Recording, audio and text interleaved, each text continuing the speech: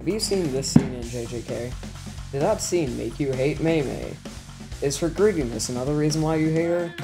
If so, then good news. We at the Mei Mei Hate Club hate her for the same reasons. So far, there's only 2 members, me and the moderator, but we can change that. If we get enough members, I'll hold monthly meetings.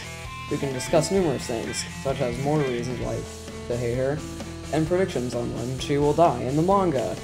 Also, the first 5 people to join get to become moderators, so join as soon as possible at this link.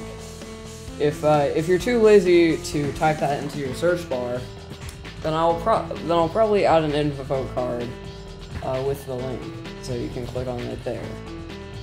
Anyway, that's enough for me. I hope you'll join. Thank you.